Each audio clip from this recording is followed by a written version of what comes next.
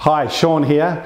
Look, companies are facing really tough challenges around culture change these days, and it's only going to get tougher, right? Whether it's developing that customer service mindset, employee engagement, inclusion and diversity, improving that. All these things are really deep and difficult things to change in organisations. And you know what? We've been doing it kind of in a way which is very mechanistic, very process driven. It's more or less designed by engineers. And what we need to do is shift that to something that's more human. It's more engaged and based on some emotion. You're not going to throw the data out, right? But we want to do it in a way that sort of really engages people in the process. And that's what story-powered culture change is all about. It's a process where we just sort of take people through finding stories to help find out what's under the surface. Right? Because that's where we really understand what's going on. Then we were kind of making sense of that and eventually, sort of designing interventions to nudge the system, to shift it in a new direction. Our adage here at Anecdote is we believe that if you want to change a culture, you've got to change the stories, right?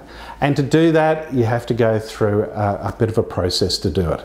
Now, we've got 3 things we want to share with you on the webinar, 3 skills to help you develop. And this webinar is not about storytelling, even though storytelling is very important in terms of the overarching culture change. We're going to zoom in on 2 other parts. And those 2 other parts are, first of all, story listening, the ability to find stories, about getting stories. And secondly, around story triggering, what can you do to trigger new stories? And the third thing I will touch on too is just how do you design interventions which are inspired by stories, right? And how you go about doing that.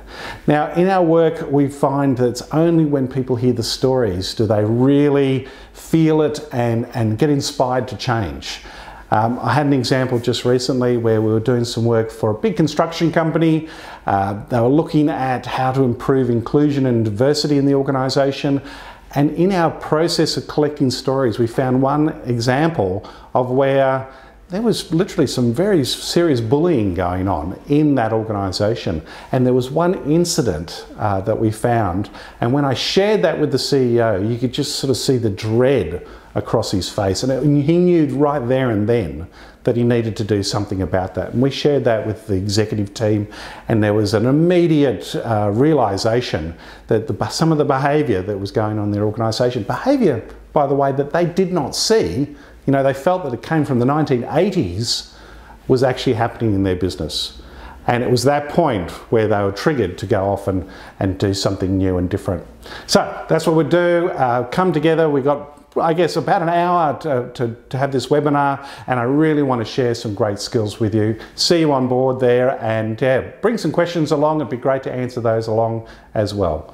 Bye for now.